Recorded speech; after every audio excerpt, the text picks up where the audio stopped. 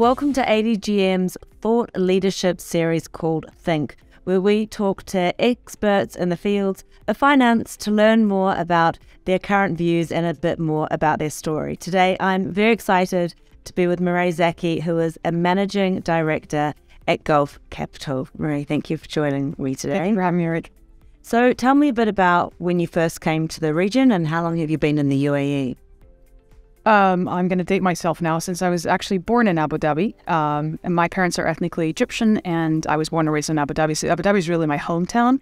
I then traveled abroad and studied engineering, studied medicine, worked in consulting, did my MBA at the University of Chicago, and then did a full circle and came back to Abu Dhabi in 2008. So let me date that one. Excellent. And you mentioned a number of different sectors there and occupations. What made you move into finance? To be honest, growing up in Abu Dhabi, it's always been a passion of mine to look at how businesses performed, not just locally in the UAE, but also regionally and globally. And it dawned on me that, it could have been common sense that businesses could have, done better, improved if they weren't run by, industry experts that were focused on the technicals only. So a combination of technical understanding as well as finance would really sort of help catapult businesses forward. So when I studied engineering, it was always my thought process of, going and doing an MBA and moving into finance with the background and understanding of a technical degree like, engineering and having worked in industry before. So that kind of catapulted me forward into my MBA. And then as I was looking for places to work at, when I was done with my MBA in 2008, I was very fortunate. It was just before the global financial crisis. So I was one of those very fortunate people with a number of offers from the US, from Europe, from the Middle East. And since Abu Dhabi is my hometown, I took it really near and dear to my heart when the Abu Dhabi Investment Authority extended me an offer to help join their private equity department and help jumpstart the direct private equity program. And so I joined in August of 2008, and that was one hell of a learning curve, being thrown into the financial crisis as it started in September, and it was an experience I couldn't have wished for anything better.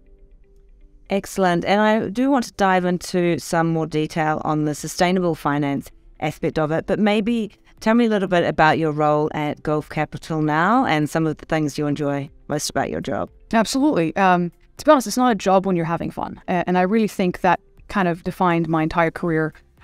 So I joined Gulf Capital a little over a year and a half ago as managing director, head of one out of 5 investment sectors of the firm. Sustainability is what we call investments in food security and food sort of sustenance, water, renewables, and circular economy. I do have a second hat for Gulf Capital. Given that I'm ethnically Egyptian, I also look after investments that the firm has in North Africa. And that is my official role.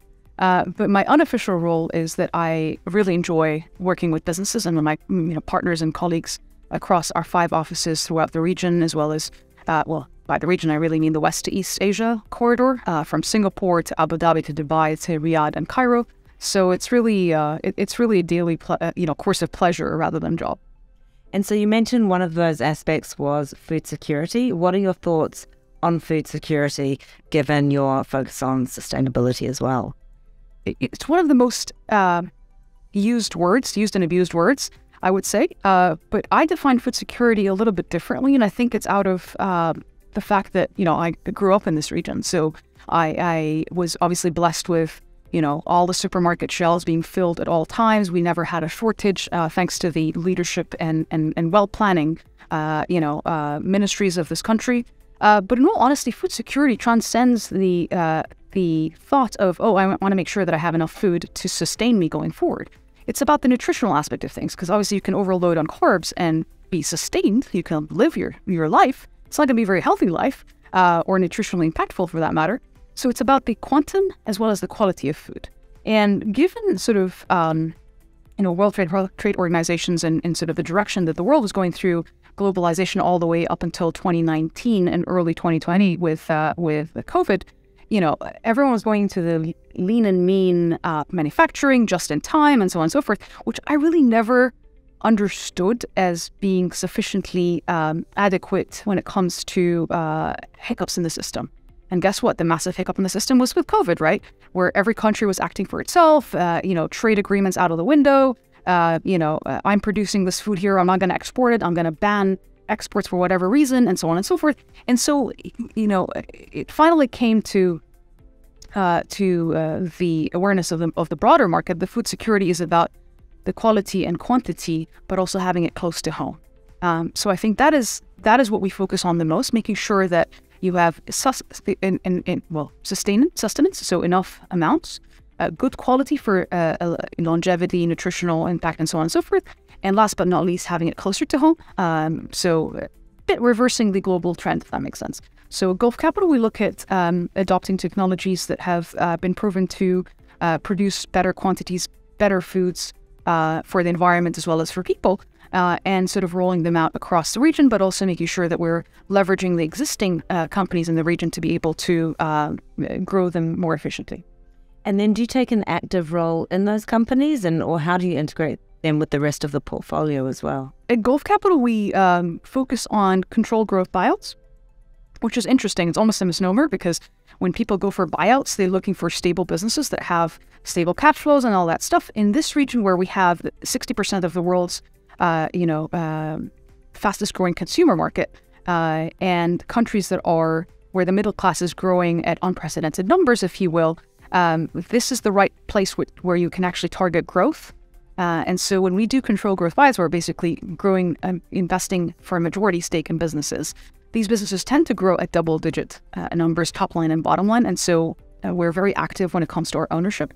We bring on board our operating partners and help catapult the business forward at a much faster pace than it would have done without us as owners. That doesn't mean that we want to boot out our partners or our entrepreneurs or founders in the business. On the contrary, but more along the lines of let's tie the knot, if you will, and grow in a better way, in a faster way.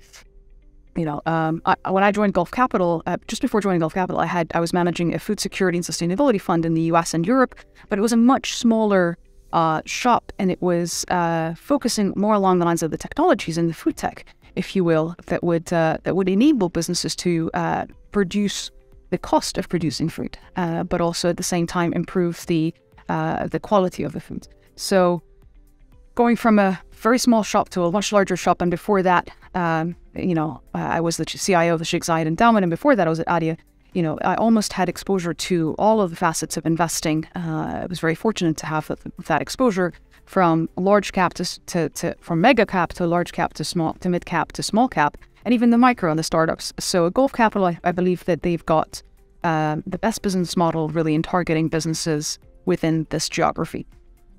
And so given the different experiences that you've had and the different viewpoints you've been able to get, what are your views on where some of the gaps are in the likes of sustainability in this region? And maybe look at it from both a regulation side, but also a sustainable financing side.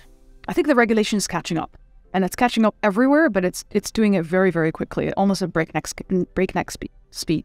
And if you look at it 10 years ago, it wasn't even reflected in any conversation that you would have in this part of the world. What do you mean? Let's focus on the environment. Let's make money. And it made sense because at the time, focusing on the environment was not a lucrative business, and it was more of a philanthropic, proposition for the market participants. Today, thanks to a lot of the regulatory changes that have happened globally, but also thanks to the global awareness with, the likes of COP27 last year and in Egypt 28 this year here in the UAE, global market participants are realizing that, oh my God, it's not a matter of let's make a quick buck today. If this planet has any chance of surviving in the next, few millennia, let's focus on the next 20 years just to make sure that we can get there past the 20 years. I mean, so much for making $1 billion in 20 years. What are you going to do with it? Take it where, right? So, and that kind of catapulted this particular region forward when it comes to regulatory environment, but also interest in making money as well as doing good. So we Gulf Capital focus at the intersection of making money, so the financial returns, as well as impactful, being an impactful investor and impactful partner, whether it's through making sure that our businesses are, or not making sure, but sort of improving the way our businesses think about the environment and affect the environment around them. Second thing is the social demographic, if you will, of the business and where it is and what it has in terms of its population, if you will, of employees. So a lot of our businesses, for example, have increased substantially the diversity aspect of their workforce. A lot of the businesses started with X number of or X percentage of women, and by and large, 70+% of our businesses have increased that number during our COVID period. And the percentage of women has increased not just in the in the employee base, but also all the way up to the top in the board and in the boardroom as well. So that's the E and that's the S. And last but not least is the G of the ESG framework that people talk about. And G stands for governance, obviously, and so making sure that needless to say, there's only one set of books. We're all sort of complying with all legal requirements vis-a-vis sort of where we operate as businesses, but also where we intend to operate as we grow these businesses across the various geographies, which is a core tenet of what we do at Gulf Capital. And you mentioned that obviously we did just have COP27 in Egypt. The UAE will be hosting it next year, or this year actually. What are you most looking forward to about COP28? Quite frankly, all of the amazing conversations that we're currently having, thanks to COP28, with a lot of the sort of thought leaders, technology leaders, and so on and so forth from all over the world coming to the UAE to exhibit what they have and showcase what they have and what they've done. But also, it's a confluence of multiple stakeholders here, where you have the government entities and regulators talking to the private sector, talking to the investor base and financial, if you will, deep pockets, to bring forward this, this agenda. And it's not a matter of, let's just, take a global stock pick and figure out where we are, which is a great step, because obviously we need to figure out where we are if we're going to define where we're going, or make sure that we have a better track to get to where we're going, but also making sure that the financing is coupled and therefore the mitigation is put in place, making sure that we, as a world, really, rather than a country, but as a world, are underwriting the right direction when it comes to our financial drivers. All right. Thank you so much for your time and inputs today. I've watched your career evolve over the years, and it's been great learning more and spending time with you. Thank you, Rachel. Always a pleasure to speak with you.